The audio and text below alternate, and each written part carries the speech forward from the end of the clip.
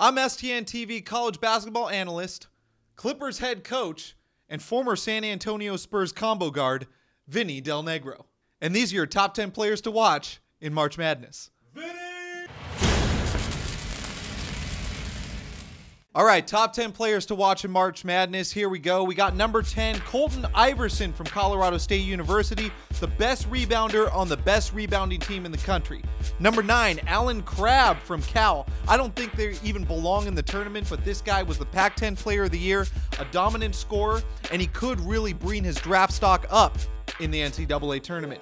Anthony Bennett is number 8, a freshman from UNLV. This guy, a lot of people say, are going to be a top 5 pick in the NBA draft. He's a big body, a tough guy who can also shoot the three a little bit.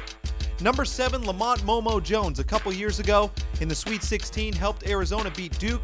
Plays for Iona now, was the Conference Player of the Year. I'd love to watch him drop 30 on Aaron Craft this year in the first round.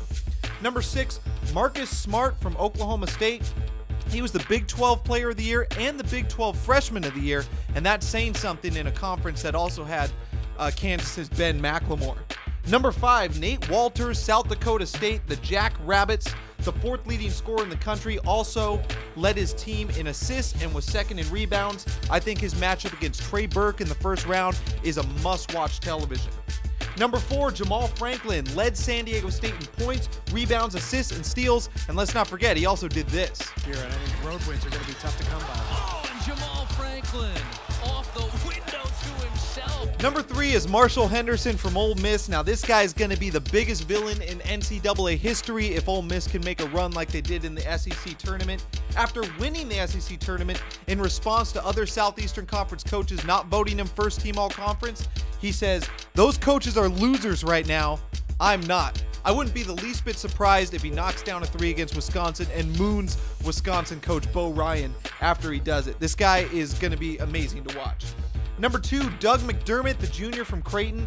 Now, of course, this guy's the 2nd leading scorer in the country. I mean, his dad's the coach. The offense runs right through him. But actually, this is one of the best players in the country, has been for a couple years. First team All-American last year, will be again this year. And number 1, the Canadian center from Gonzaga. Looks like he came out of the movie Dazed and Confused with the long hair. This guy averaged 5 points a game before redshirting last year, came out of that redshirt year as the front runner for the Wooden Award, and he's led his team, a mid-major, to a number 1 seed for the first time since St. Joe's did it, and that was a team that had Jameer Nelson, who was also National Player of the Year that year. So there you have it, my top 10 players to watch in the NCAA tournament. Make sure you leave a comment, like the video, and subscribe to the channel. And also check out this other March Madness video we made. We're going to tell you how to win your office pool. I guarantee it. This right here will help you win money or pride or whatever it is you play for. I'm Tad Dixon for STNTV.